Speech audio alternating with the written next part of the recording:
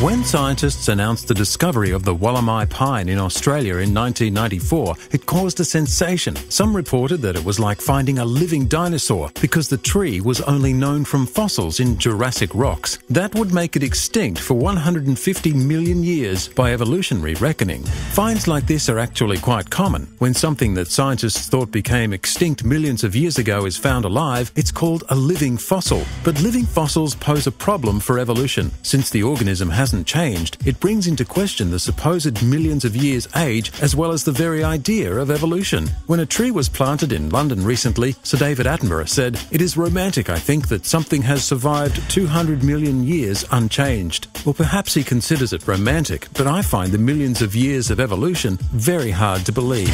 To find out more from Creation Ministries International, visit our website, creation.com.